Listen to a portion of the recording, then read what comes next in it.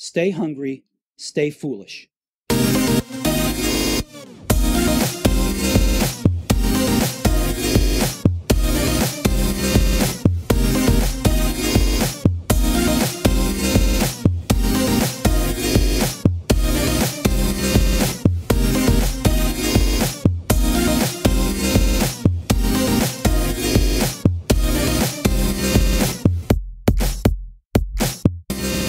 Now on the Innovation Show, we welcome Nir Eyal, author of Hooked, How to Build Habit-Forming Products. Welcome to the show, Nir.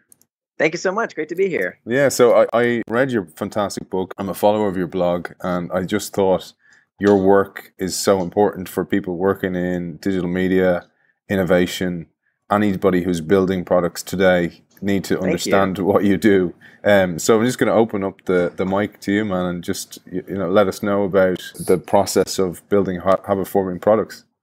Yeah, thank you. I appreciate it. Yeah, it's something that I thought was very important too. And in fact, my story is that I've helped start two companies that were acquired since then. And after my last company was acquired, I had some free time on my hands, and I was trying to figure out what I would do next. And I just came up with this thesis that habits were really going to matter. This was back in 2012, and I could tell that the trajectory of where things were going were that things are, digital technologies are becoming smaller and smaller. And as the real estate shrinks, meaning, the amount of room we have to give people visual cues is decreasing with every shrinking screen size. So when we went from desktops, right, big screens on desks, to laptops, to mobile, to then wearable, and now in terms of audible interfaces, what we've seen is that the interface has completely disappeared, right? With Amazon Alexa and with Siri, what's happening is that the interface is disappearing. So what that means is if you can't create a user habit, if you can't be top of mind, if you can't be the first to mind solution, you don't exist. And so that means that companies really have to start thinking about how do they form habits? How do they create associations in people's minds so that they become the product that people think of first before the competition? Yeah, so the human factor has become so important because when people build products, they think of things and building things, but they forget about the end user and that this needs to be built for somebody, a person, and the value systems of that person at the end of the line. Right, and also the psychology of the kind of value that even the user can't tell you they need. I mean, that's the thing. I think a lot of us have smartened up about how to build products, and we no longer just build what the highest paid person, the hippo, says we should build. We don't build what the investors say we should build. That's not how we do things anymore. We do customer development. We talk to customers. We listen to what they need. The problem is, of course, that customers have all these inarticulatable needs, meaning things that they need their products to do, but they can't tell you they need it. Why? Because these needs are these deep psychological needs like loneliness, satisfying boredom, fatigue, uncertainty. Nobody can tell you, I'd really love a product to alleviate my boredom because I feel lonely. Well, that's exactly what Facebook does. Yeah. But of course, a customer couldn't tell you they needed that product. Yeah, because it's interesting because when I read your book, I thought also of Clayton Christensen and his concept of what do you hire a product to do, and right, I was thinking the job to be done. Yeah, the job to be done, and I thought that putting your work as a layer on top of that work. Yeah, I still kind of chew on it. I'm not. I have the utmost respect for Clayton. I think he's influenced the field so much. I love his work. But I'm still chewing on that concept. It's clear, what's so powerful about that model is, he gives this classic example of people don't want a hammer, they want the hole in the wall that it creates so that they can hang their picture. Yes, exactly. Right. So that's why they want the hammer. But then, you even go a step further. Well, why? If you keep asking why, you actually realize that if you keep going enough levels of depth, really the only reason we buy anything is to modulate our mood.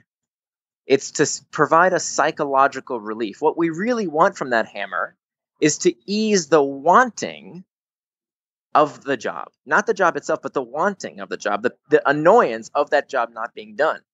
And I think the reason I bring that up is because when you think in that frame of mind, you actually open yourself up to thinking about, well, how else could we satisfy that? Does it have to be a picture on the wall that I hang up with this hammer? Is there other things that might satisfy that person in ways I haven't yet considered? So, I think it's even imperative to go deeper than just the job to be done, but also what's the psychological itch that I'm going to scratch? Yeah, so asking the right questions. So beyond the hiring, and then and that kind of leads nicely into your framework. So your trigger, action, reward, activation framework that you talk about in Hooked. Can we talk about that? Sure. Yeah. So the ultimate goal of a habit forming product is to build an association, to create a memory with an internal trigger. Internal triggers are things that prompt the user to action, that tell us what to do next. But the information for what to do next is stored in the user's head.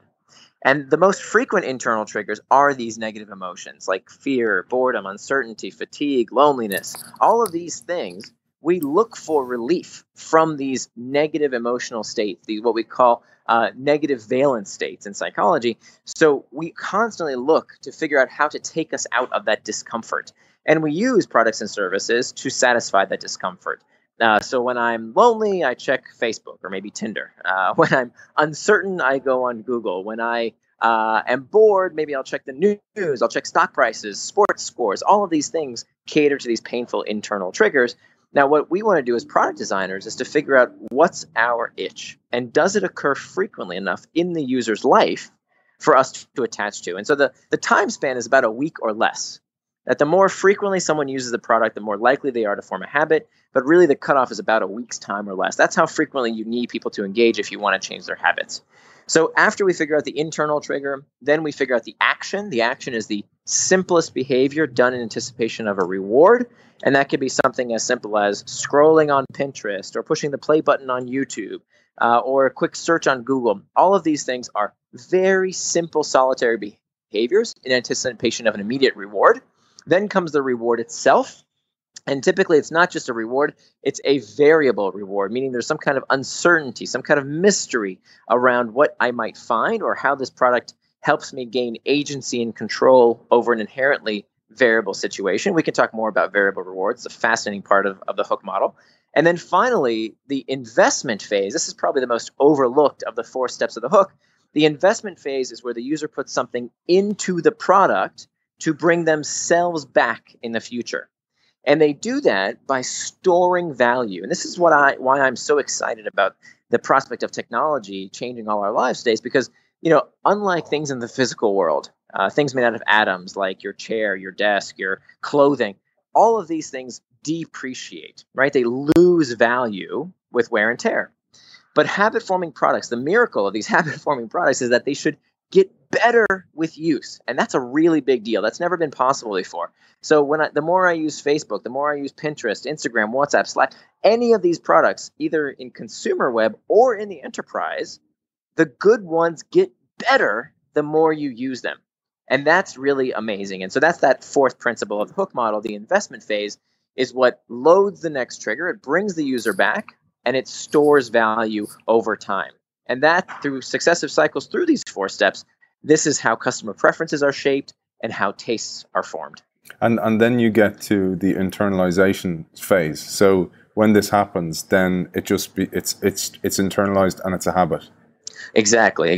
So that eventually, what's amazing about these habit-forming products is that you almost never see them spending a lot of money on expensive ads, right? You don't see Facebook and Twitter and Slack and Instagram and Snapchat. You don't see these guys advertising in the Super Bowl because they're worth billions of dollars, these companies, and yet you don't really see them spending much money on advertising because they're not changing our minds through ads like the brands of yesteryear would have, like Exxon and Geico and Marlboro cigarettes. The only tool they had was the exposure, right? Using the mere exposure effect to change our preferences. But these companies do it in a much different way. The experience itself is what changes our minds, what forms these habits. Yeah, and can we talk about the mere exposure effect, just to explain to the audience what that is, Nir? Sure. So the mere exposure effect is why advertising works. That the more times you see a brand, the more you will like it, for no other reason for the fact that you have seen it before, that you've been exposed to it. This in a nutshell explains Donald Trump. For all the prognosticating around why Donald Trump is succeeding, let me tell you, this is why. It's because the public has seen his name, and it's a great brand. What a great brand! To Trump is just such a great brand name. The public has been exposed to this brand name for decades on buildings. There's a reason that Donald Trump understands to put his name as big as he possibly can on every building. To watch him on The Apprentice, he in many people's minds is a brand that they like simply because they have seen it millions of or maybe hundreds of thousands of times in their life.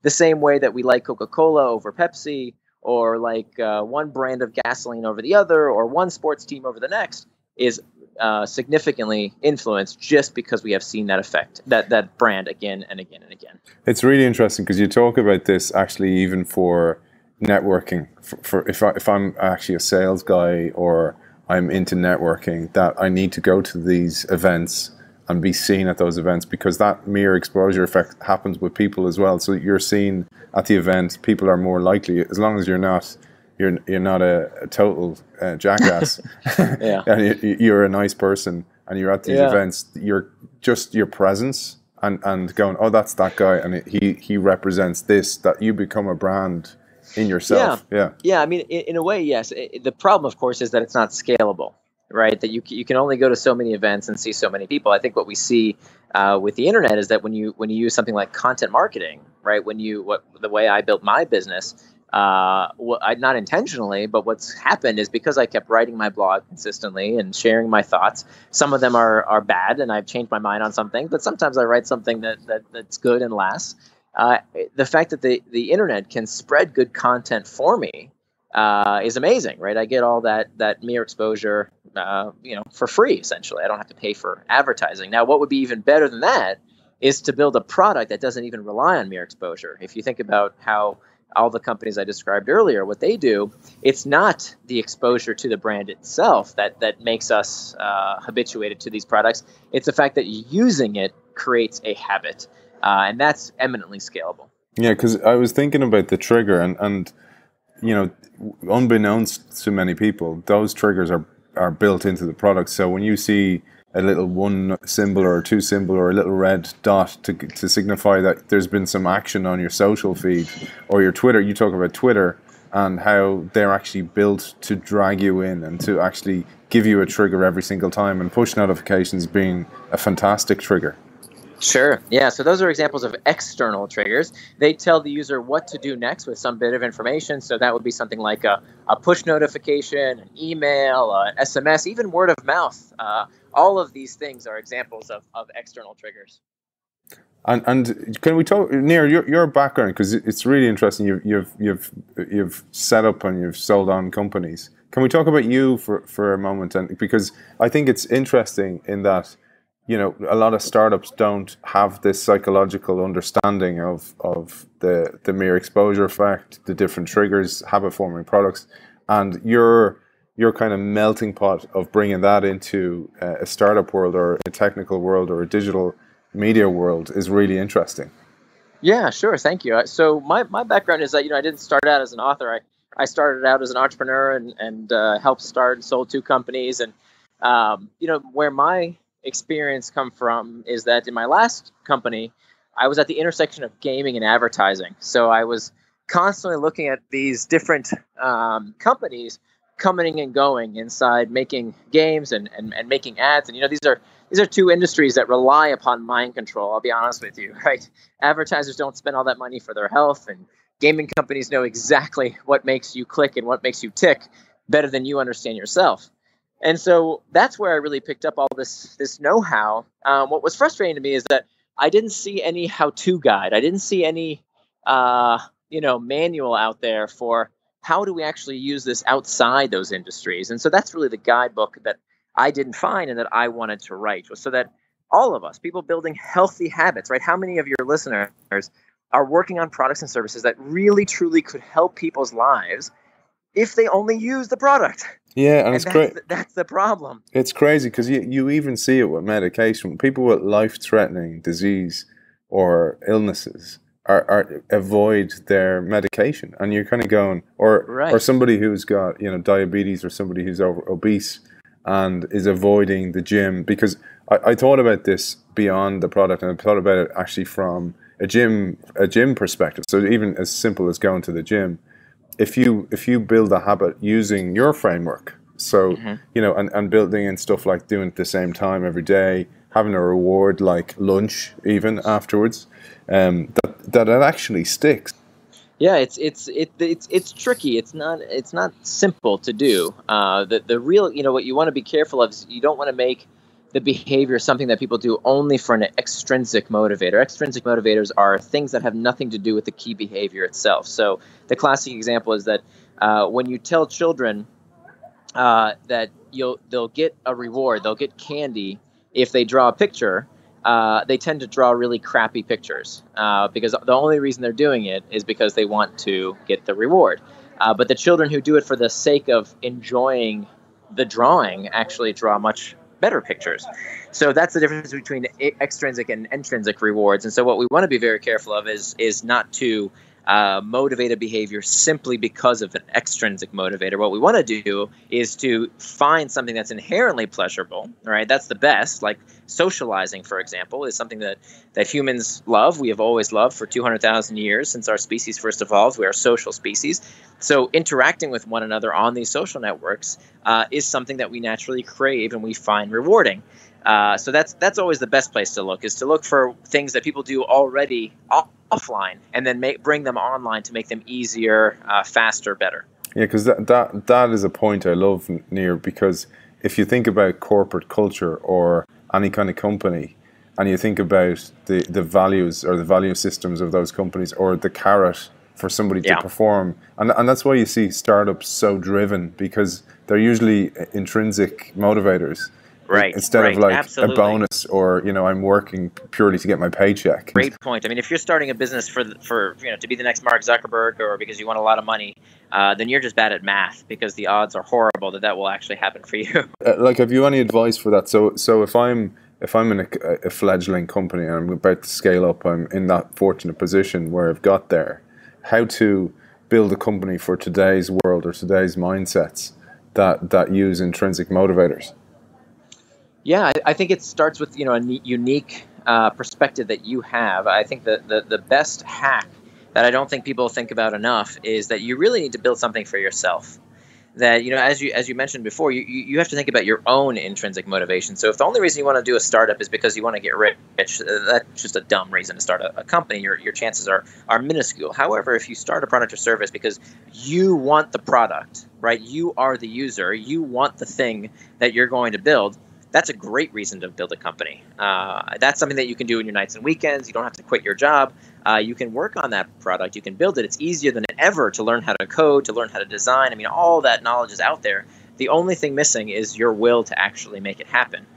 So that's my advice, is to use the competitive advantage that you have of knowing what the customer wants by being the customer, right? You be the user. And if you look at the pattern of all the companies that we admire over the past 5 to 10 years, Snapchat, Twitter, Facebook, Instagram, WhatsApp, Slack, Snap, all of these companies were founded by people who follow that formula.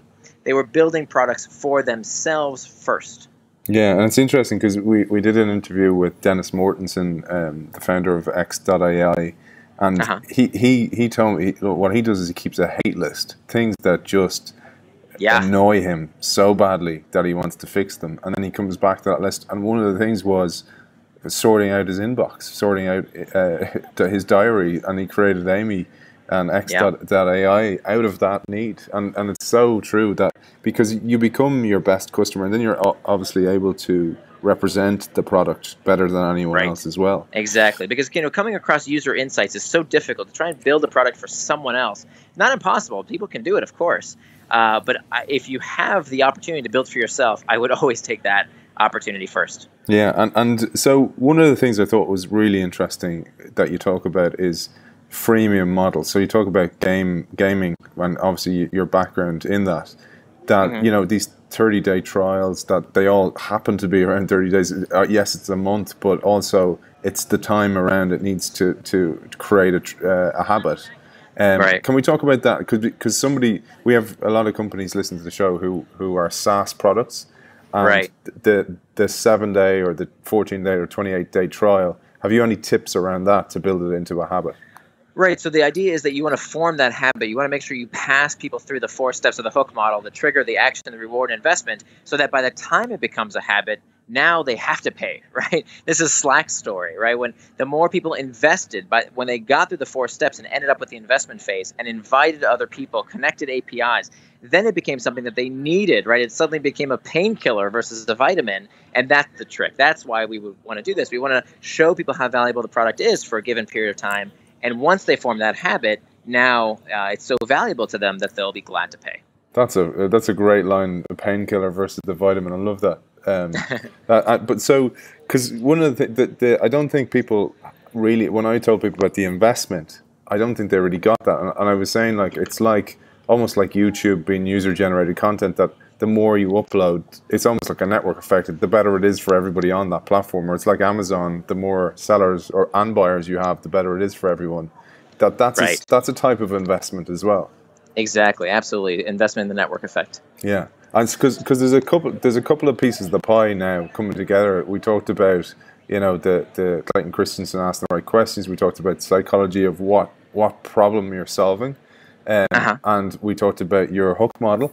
And then if you actually add in the network effect, I was just thinking of a framework. And if you look at those 4 elements as a whole, and then you just concentrate on, okay, this is my framework, and now I'm going to work on actually creating a kick-ass product. That's a good framework. It's a good starting point. Sure. I mean, the point of the hook model is to save you a lot of time, money, and heartache building the wrong thing. So instead of hiring a designer and coding and doing all that work up front, which is what people typically do, they get all excited and start spending a lot of money on stuff. All you have to do is take out a pen and paper, and with this hook model, you can evaluate, look, if my business model requires people to come back on their own, if that's a requirement for my business to stay alive, then do I have the 4 basic elements of the hook, the trigger, the action, the reward, and the investment? And that's worth its weight in gold, right? If you can look at that and say, oh my gosh, this is never going to become a habit because we're missing one of these 4 requirements, terrific, great, kill your product, move on to the next thing, and don't waste your life. And if you say, wow, we do pass, there's a high chance here, okay, great, now we're going to invest in actually doing some prototyping. Yeah, and even the investment, like you mentioned Slack, but it can be as much as uploading data, like so your CSV of your contact base, and then inviting people so they start using it. And it's that kind of thought process as well, beyond your own personal investment. It's actually, as you said, plugging in APIs, that you end up kind of getting so embedded in the product that you can't leave it. Right, exactly, right. The more you invest, the more it becomes a painkiller. Yeah, so Nir, I'm just wary of your time. We committed to 20 minutes. The book is fantastic. It's available on Amazon. That's where I got it. And your blog as well, nirandfar.com. Exactly. Nirandfar.com. Nir is spelled like my first name, N-I-R, nirandfar.com. And actually, if you subscribe to my blog, then I give you a workbook that's a supplement to Hook that kind of walks you through how to build habit-forming products in that free workbook. Okay. Well, Nir, really appreciate your time, and it's been a pleasure speaking to you. Nir Eyal, thank you very much. Thank you very much. Now on the Innovation Show, we welcome Ronan Higgins and Peter Onk, founders of TV Ad Sync. Welcome to the show. How you doing, Hayden? Hey. So welcome to the show, guys. We'll jump straight into it. So your story, we met actually just when you guys started. That's right. And it's a great product, and it's evolved massively. We're going to steer clear of the word pivot. We promised it, but it's evolved massively. Yeah. And it's become a product that you've really stumbled upon from the work you started out with. Yeah. So we'd love to hear how it happened. Sure. I mean, I think when we first met was 2 years ago, I think it was, and we were pitching around our basic product, which was and still is based around live TV ad airing information. So we were able to detect when TV ads air, and then use that information to trigger short bursts of online advertising. Basic idea is that people were sitting at home watching TV. They had their phones or smartphones in their hands. TV show would cut to ads. The first ad would come up, and then they'd jump on their phone. And if we could just get the same advertiser onto the phone at that moment in time, the power of the TV ad would influence people to click on the digital ad on their smartphone or tablet or even laptop. A lot of people use laptops while they're watching TV. And it was, it's a great concept. And we tested it out, and we got some support from some of the ad agencies here in Dublin to run a control study, and we're able to prove that there was a statistically valid uplift in clicks on ads as a result of doing them within a short window of time from the TV ad. And that was great. That's what we pitched to, I think, a couple of years ago. But as we started to expand out of Ireland and look into other markets, especially the US market, we recognized that the model might not adapt to other markets, especially the US. We were over in New York last April, I think it was April. Yeah, April. And one of the agencies basically said, guys, we can see how this works in Europe, but it's not going to work here because the TV audience is spread across a far greater number of channels. And they were right. They were absolutely right. You might have to explain that the probability of finding somebody in front of the TV watching their smartphone at the same time is quite likely when you have 3 main channels. But in the US, you have 300 channels. So the likelihood drops down to very single-digit percentages of being able to reach the same person. So scale and fragmentation. Yeah. Which affects the probabilities of a person being delivered a digital ad actually being tuned to the right channel at the right time. Yeah. European markets are good because each market tends to have a dominant national channels. So Ireland especially has RT1, RT2 and TV3, which would command almost 50% of primetime ratings. So you know that if a TV ad airs on RT1 at 8:30 p.m., that 20% of the population have actually been exposed to that ad. And that means 20% of the people who are on their phone, if you give them the same ad on their phone or something relevant to the ad, 20% are actually relevant to the cross-screen experience. Whereas in the States, if you're watching even the primetime highest rating show, you might get a 7% rating. So the statistics just aren't as solid. And for most TV audiences in the US, it's like a 1 to 2% rating, 1 to 2 rating. So the model doesn't make sense. What's the point in buying kabillions of impressions across the whole of the US if you don't have people actually watching the show you're trying to sync against? Yeah, and it's interesting because on the work involved, I mean, that was no mean task, taking on the kind of setup you had to do, because you had to link into the ad serving networks that the agencies would use, because the publisher may use a different one from the agency. You might use a third party one to measure what the publisher is doing. Yeah. And to synchronize that is a lot of work. Yeah. Like, and you have to know then the ad times, the schedule times as well. So you need to link into another one, and I suppose it's a kind of a pulling together of all those different platforms that is the product, or was the product. Yeah, it was definitely technical. Yeah, it goes actually a step deeper than that. Yes, we did kind of put things together in a very sort of improvised manner. So you need broadcast monitoring. You need to see what's happening on live TV. So we installed servers and put software on them to recognize what is happening in live TV. We started using a demand side platform to buy ads that were triggered. What's a demand side platform? Oh, sorry, yeah, demand side platform. jargon jar. Enables the wrong sound effect. This is a 3-letter acronym. Free zone. Yeah, we get extra bonus points for throwing in DSP. Let's throw that in there. I know what it means. Sorry, I'll explain. Advertisers can buy advertising in real time for online, for mobile devices, for tablets, and one would use a DSP for that. So configure a campaign to target males between the age of 25 and 45 for, let's say, a Gillette ad. And a campaign would be configured to start on the first Monday of a month, and run for a month. And we would kind of do that slightly differently. We configured campaigns to not be running, but only run when a TV ad appeared. So it's just kind of changing the idea of when an ad would appear on a smartphone or a tablet. And at the same time, some competitors started popping up in Germany and in France, and they raised bucket loads of money to roll out across their home market. And their home market obviously is 80 million people in the case of Germany, and Ireland is 4 million people. So we didn't have the scale in our home markets. So basically needed to find a way to do it better, which when we went to the US, we did. Yeah, pretty much. And it took a long time to really work out how we would improve the product. But if it was complex, bringing the publishers and the demand side platforms and the advertising components of the ad tech stack together in combination with broadcast monitoring technology, it suddenly got very complex trying to do something more sophisticated in the US. We spent about a half a year researching, would it be possible to source or acquire data on a household level that would tell us when a specific household had been exposed to a specific TV commercial. And it's something you might think is kind of obvious if you've grown up in the internet generation, where when you go onto YouTube on your laptop, you know that YouTube knows that you have been exposed to a specific piece of content. But in the broadcast industry, that really hasn't existed. There hasn't been a back channel on broadcast. When the broadcaster broadcasts an ad for Ford, they know it's going out to millions of homes, but they don't know which homes. So we were looking for a way to get that kind of data. And we started off by talking to the cable providers, cable operators, or MVPDs, to get your 4-letter acronym in there. Pitching. We were looking at set-top boxes. Was there a way that a set-top box might be able to reveal in real time that a specific household had been exposed to a specific commercial?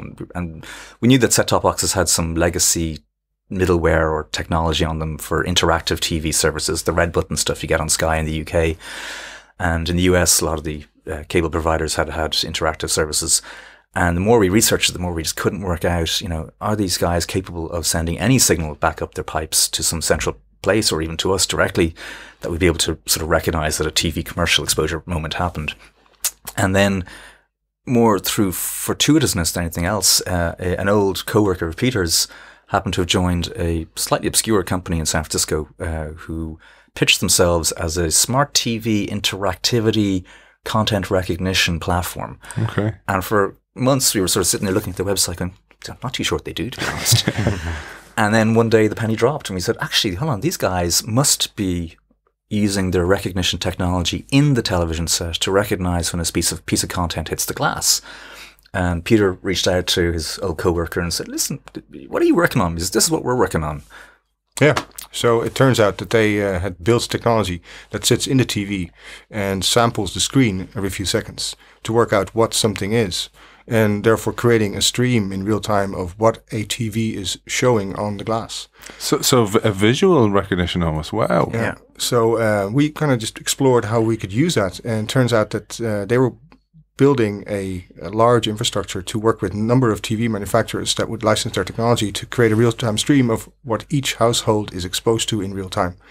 So we said, well, that's all fantastic, but what we need to know is when a TV spot airs, because when you go into content, it's a little bit tricky if you start matching households data with what somebody is watching.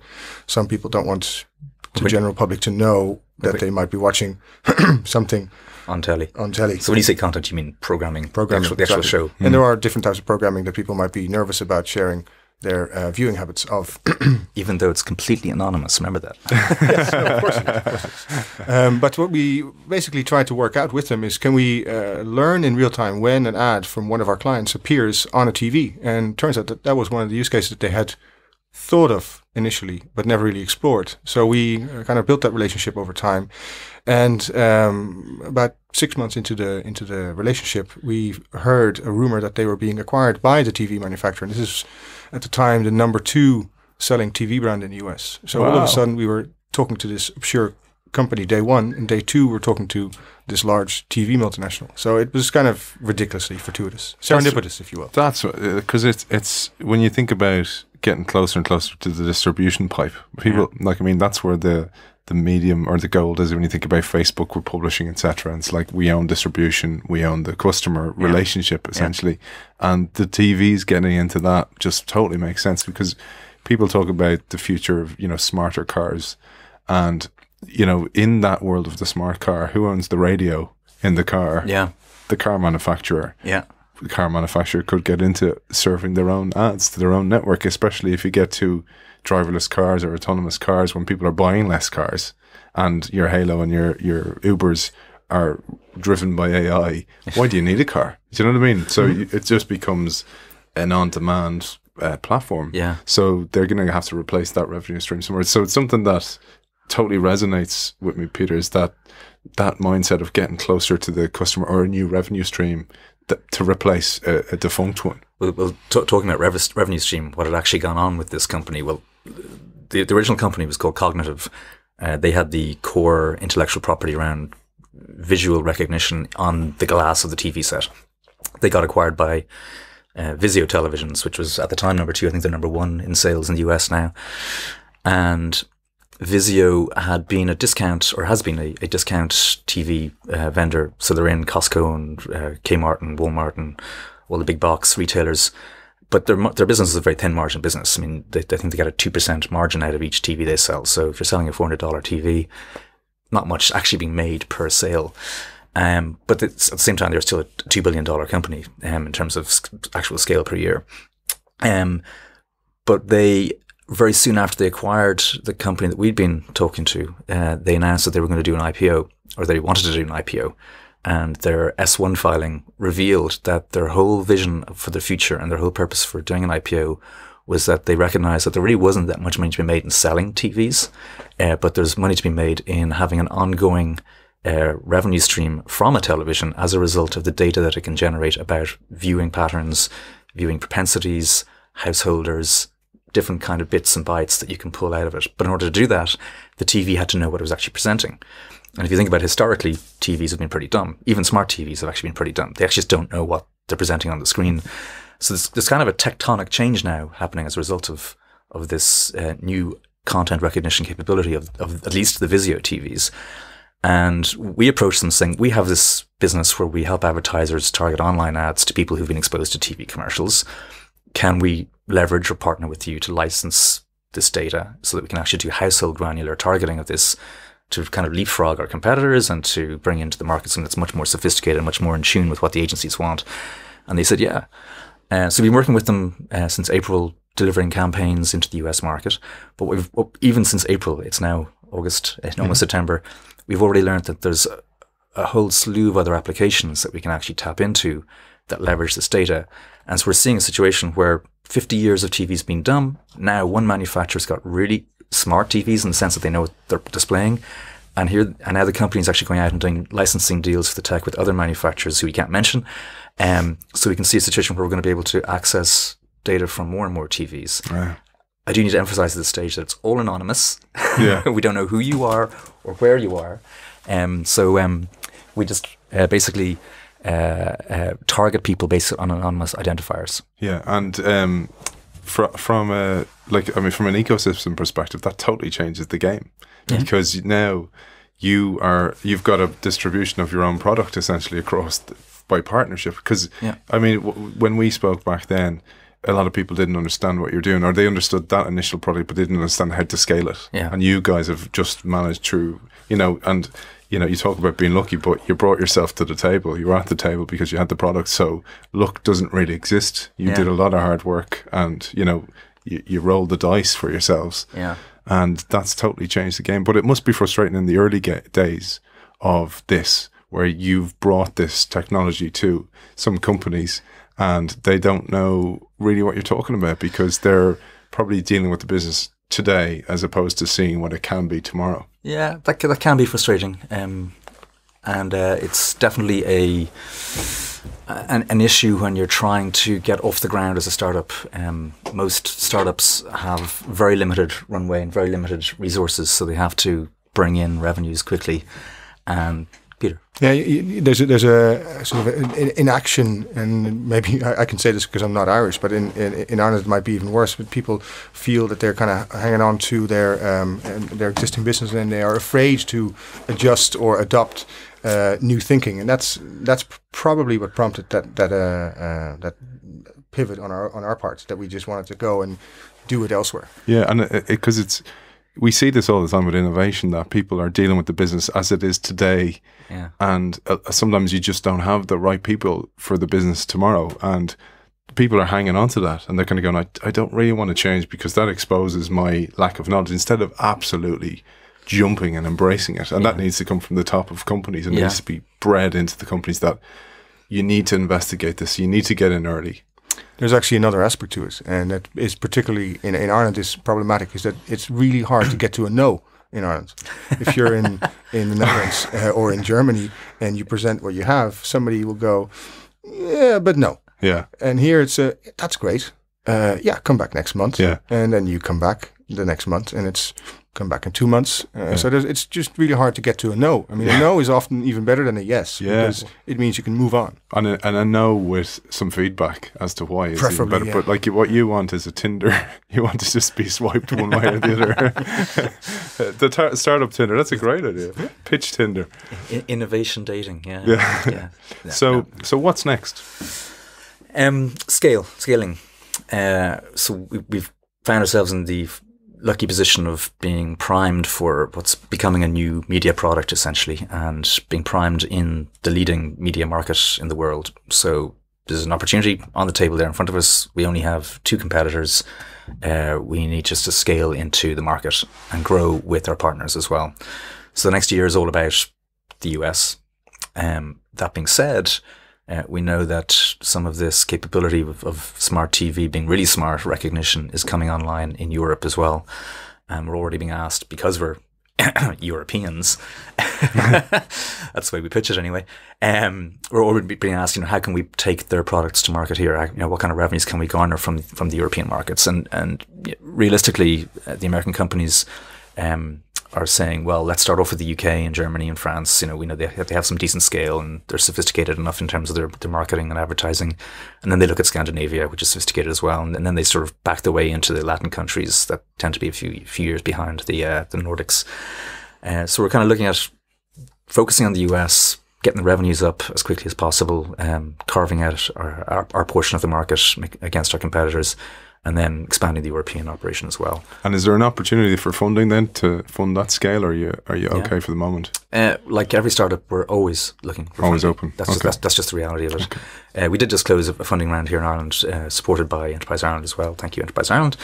But it's just not at the scale that we really need. So we're back out talking to investors. There are a few nice hot irons in the hot fire. So hopefully we'll pull in more funding pretty quickly, actually. And what we've seen ourselves, Peter and myself have actually had a bit of bad luck on a couple of occasions where we've been in the market first, we've had the better product, and we've seen competitors pop up in other markets at bigger scale where the VCs tend to take higher risks and raise the 5 to 10 million euros or dollars, and then just take off. And usually it's the first person out of the gate, even if they're not differentiated, they're the first one to get funded, which becomes the differentiator. Yeah. They have the war chest. And then when you're second, the first question the VC asks you is, okay, so your competitor has 5 to 10 million in war chest. What have you got that's different that's going to crush them? And it becomes very difficult then. So we're trying to accelerate the process this time around by already engaging with American investors, especially ones that are familiar with marketing technology, or MarTech is the industry buzzword is happening. So where can people get in touch for either from a funding perspective or to find the product and engage with it? With us? Yeah. Oh, Ronan at tvadsync.com, yeah. But don't add it to your spam list. And Peter, Pieter. That's right. Yeah. Well, Peter Onk and Ronan Higgins, co-founders of TV Ad Sync, thanks for joining us. Thank you. Thank you. So now on the Innovation Show, we welcome CEO and founder of WorkJuggle, Ciara Garvin. Welcome to the show, Ciara. Hi, Aidan. Thanks for having me on. Yeah, so I kind of hijacked you into an interview. You thought you were coming for a cup of coffee. I thought we were having a cup of coffee, yeah. Yeah. Well, no better way to so we're having water instead of coffee, yeah. So I'm a cheapskate. Tell us about the product. Okay, sure. So WorkJuggle, I'm kind of a very early stage startup. I have a website, workjuggle.com. And what I am trying to build up to is like an online global digital platform whereby companies who are looking for project-based or flexible workings can post their projects, and they'll be matched up to a selection of pre-screened candidates who can pitch for the job. So basically, I suppose I'm really interested in kind of the world of work and how that's all changing. And that's why I've been looking into WorkJuggle and launching it. So what do you mean by the world changing? So what kind of stuff? So AI taking over, rote tasks, or what kind of? Well, I think it's more like if you look around, like, the world of our parents, whereby you worked 40 years for the same company, Monday to Friday, 9 to 5 for your whole life, and you got a lovely gold watch and a defined benefit pension scheme at the end of it. Like, that's gone, And what's going to replace it? And I think to a certain extent, it's kind of good that it's gone because it didn't suit a lot of people. Do you know what I mean? And I suppose what I'd be looking at women as well. It doesn't always suit people for a variety of reasons to be working in that kind of an environment. So I think there's some really interesting changes also in terms of how we present ourselves and how comfortable we are sharing information online. So, I think 15 years ago, if you had talked about LinkedIn and sharing your CV with your photo and people writing recommendations, I think we would have run a mile. But now it's just part of our lives. It's what we do, and it's how we sell ourselves. I also think technology has really moved on. So now, and I've done it myself, and you've probably done it as well. Like, I've managed a project go live in my sitting room in Dublin with support from India, which is going live in Redmond, in Redmond, Virginia. So like the requirement to be someplace has really changed. And I think that's a really interesting space as well. And also when you look up and you look at the new workforce that's entering, and we talk a lot about the millennial workforce and all that, and I actually think they're great. I really admire the way they're so values driven and experience driven. And I think for them, the thought of having like that kind of a 40 years for life in the same company, I think that's horrifying for them. And I think they're looking to move and change. And particularly people who've like really highly in demand skill sets, there's opportunities to do that now. Yeah, it makes sense. We had Kingsley Aikens on the show before, as CEO and founder of Diaspora Matters. And Kingsley talked about this and he said, my children will have probably 18 different jobs. And he said so it'll be 2-year jobs. It'll be project-based work. Yeah. It will be flexible work. Yeah. And to some companies like Catawave, where I work, and we're working towards a four-day work week. Brilliant. And that's not, it doesn't mean that's skiving off and having an extra day. It means actually getting your work done in a much more efficient way, using technology to help you get there. And that's why, like, I use Amy, which is an artificial intelligent agent, to manage my diary. Brilliant. It saves about 3 or 4 hours a day or a week, which is, and you can imagine if I had a lot more meetings, how much time that's saving me. And there's a huge shift towards the world being on demand almost. So it's like a Netflix world. It's like I watch it when it suits me. Yeah. And the other thing is, like, I had Pauline Cogan, Dr. Pauline Cogan on the show. We're talking about education. We're talking about how the education system doesn't cater for the way everybody learns differently. And learning difficulties aside, it means some people are visual learners, some people are memory learners, and some people are immersive learners. And the world has adapted to that finally. Yeah. Well, it hasn't really. It hasn't got near where it should be, but it's exactly same as the workforce. And you've identified that as a problem that needs to be solved. Yeah, absolutely. And I think I suppose what kind of started me on all of this as well was, like many people, you're working away, I've worked in large corporations and it's great. But then let's say you have, your third child and you're looking for other opportunities and you say, well, God, I'd love to work somewhere just 3 days a week. I think that's what I could do at the moment. But to try and find those organizations that are going to offer you a 3-day week, I think it'd be easier to like Google US military installations. Like that information would be more readily available. So part of what I'm trying to do is let's celebrate those companies that have this really great culture. Let's celebrate those companies that are really, they're not just have like innovative over the door, but actually we are being really innovative in how we're working, and we are really looking at our workforce and our gender diversity, and we're really and those companies are out there. Now I'm talking to companies and you're starting to see actually, some people are really far ahead. So let's celebrate them so people know and people can then move accordingly to where those really interesting jobs are. Yeah, it's because it's interesting with the shift in Ireland. So we've seen, like, sometimes I'm envious of startups, because they're not only have they got a product that's relevant for today, they have set the company up with a workforce that's relevant for today and workflows that are relevant today, while there's so much legacy. And think about the newspaper industry, and they're almost labored with the printing press. Yeah. And nobody, the printing press is in huge decline.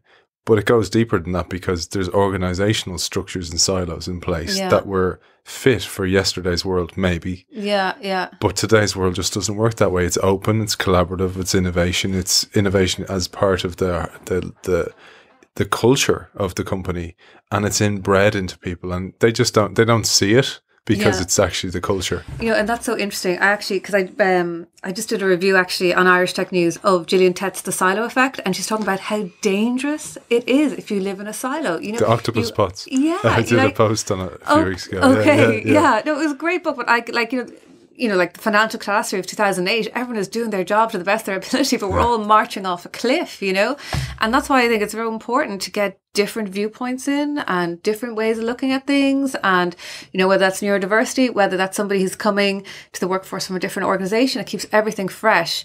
But I think the challenge with something like WorkJuggle is it absolutely has to work for companies as well. It has to be company focused in terms of people have to be coming in with those like high in demand skills.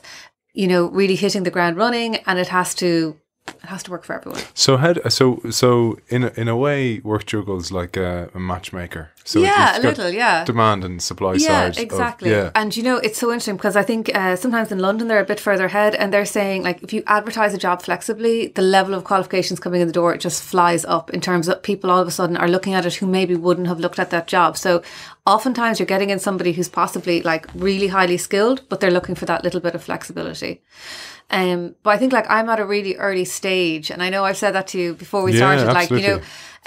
like I have my website, but it's very much like, I built it myself, it's really, I've just finished New Frontiers phase 1, hoping to get on to phase 2, and just really kind of getting a feel for the market and what's out there. But so far everything's been really positive. Yeah, well, I mean, you've certainly hit upon a place that's untapped, I suppose, and let's use this opportunity to put out there what you want. So what's your next step? So you've done the New Frontiers.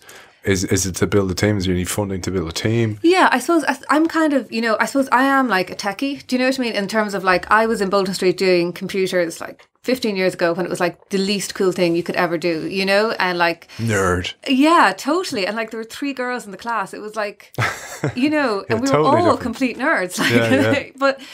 And so now it's kind of funny because technology is all really cool. And so I suppose where I see my side is definitely, I love the technology. And what I'm looking to do is I've really started learning a lot about the finance side and how important that is in terms of like really ramping up your growth, And I've been learning a lot about funding. And I think that's where I'm going to be concentrating going forward, is trying to get a couple of funders on board who can really see like the huge potential here, you know? And I think Ireland as well. Ireland's in a great location because we have all these great multinationals here.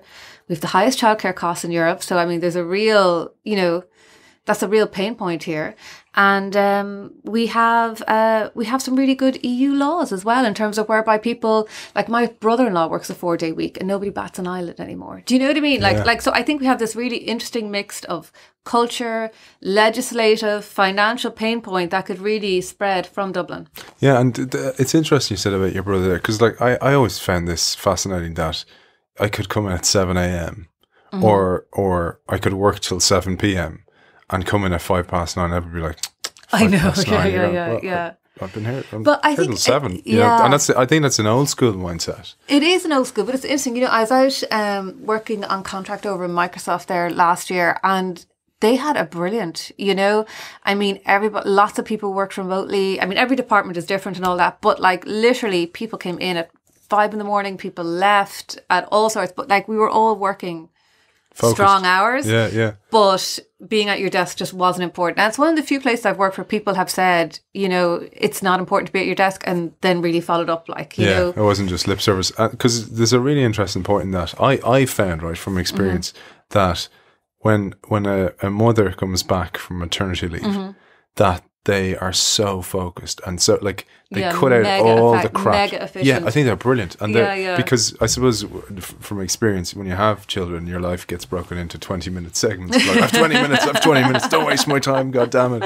And you see that coming into the workplace, and it's kind of going, do I really need to meet? No, you don't. And that's brilliant. The workplace needs more of that. Meetings for the sake of meetings and meetings about future meetings is still in a lot of companies. And you're kind of going, imagine you didn't have to go through all those meetings. And it's like all I want to do is touch my toes, and you're going, here's a fat suit, now try and touch your toes. And with the meetings, and it's killing you. And I really do find maternity mothers who come back from maternity leave just really, really phenomenally focused. And I think like WorkJuggle can facilitate that in the future. Absolutely, because I suppose, if they've changed roles, or they're kind of going, you know what, I don't want to do the 5-day week anymore. 3 days week is more effective for me. Because again, like there's a lot of FaceTime in businesses where they don't need to be there 9 to 5, but the company's kind of going, well, that's the way we do it. Yeah. And I do think, and so again, like I was talking to Dell there recently, I mean, they had a great program for people coming back, and it does make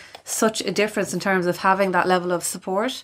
We talked about funding. We talked about the problem, your team that you need to put together. So do you need a team of coders or developers? So I'm actually, I suppose, because I'm very happy with like the outsource model. So I've talked to, because that's what I'm used to, is like not necessarily working with people side by side on a desk. Do you know what I mean? Yeah, because yeah. that's just the way IT has gone. That generally your team is not in Dublin. So I've talked to a couple of internet companies in Dublin that I think would be really good to build it, and I'm really happy to go with them. And at this stage, I'm just looking for funding just to bring it up to the next level a little bit. And that's why I suppose I'm kind of waiting to hear back on New Frontiers Phase 2. And just like, I really just think there's just such a huge opportunity here. Yeah. And it's not just for candidates, but also for employers, because a lot of times, I mean, Dublin, like particularly the tech environment, like it is really competitive, you know, like I've been hiring people in, and we're hiring people in from abroad, even when there's like high unemployment here in Dublin, you can be really, because you want a specific skill set. So, and I think also in startups, you know, they're coming up, they have a requirement, but maybe they can't afford to hire somebody on a full-time basis. So I just think there's this really interesting space at the moment whereby you can really help out employers and the candidates coming through. So last question for you. So New Frontiers program. So how was that like? Like, and Well, how did you start? Well, I suppose I put in my application. It was recommended to me, and I actually went down and I did it in Maynooth and Athlone. Like I live in Dublin, but they were really kind, and they said they'd have me, and I commuted down there to do it, and I just found it great because I love, like, there are so many people in the room with really cool business ideas, with loads of energy, who really want to make it happen, and then just to, you know, and then people who are really happy to facilitate you making it happen. Like, it's fantastic. I mean, like, I know for me, like, I've 3 kids, you know, sometimes it can be hard for people to understand why you would want to take the risk. That's what I find. Like, people like often say to me, "You're mad. You're mad. Why would you do this? You're completely mad. Would you not just retrain and be a teacher?" Or, you know what I mean? Like, there's all this, or, you know, "Oh, you're too nice to do that. You know, why would you do it with the hassle? Why would you take that on yourself?" Whereas when you go and do something like a New Frontiers program, everybody is like, "Yeah, that's the best thing you could ever do." Same page. Yeah, totally. Everyone's like, "Yeah, that's so cool. Go do that," you know? And I just think, for me, and I think for the others in the room, like, you just get so much out of that energy. And like, the only thing is, you can just see like their ideas, like there's some great ideas, and there's great drive, and you just really want everyone to succeed. Yeah, that's great. And it's kind of birds of a feather. Yeah. You know, and that energy, I suppose, is just like, I've been in those moments, and, you know, in bigger companies, you put a hackathon together and you put, where everybody's energy is pointed in the same direction. Yeah. It's just magical. And that's what, and you going back to what you talked about, Gillian Tett and the silo effect. Oh, yeah. Like Sony's total failure was due to everybody's energy was pointed in different directions, and where the silo directed. And when that does come together in the right place, that really can be magical. So next steps for you is hopefully New Frontiers. So at the moment, I'm busy working away and getting funding, and I actually have a potential investor who's interested, and I'm kind of learning on my side on the whole financial side. So, and I'm talking to companies, and I'm really interested in talking to companies who are doing it well. You know, I'm all about, like, let's celebrate those people who are doing this well. Okay. And I'm meeting Pioneer on Monday. You know, like, there's just like Dell have been really supportive to me. You know, there are companies doing it well, so let's give them a forum. Yeah. And so how can people get in touch with you, Ciara? Sure. Well, WorkJuggle.com. That's where I am. Ciara at WorkJuggle.com. And on social? And yeah, on Facebook and on Twitter as well. Okay. Well, Ciara Garvin, CEO and founder of WorkJuggle, thanks for joining us. Thanks so much for having me.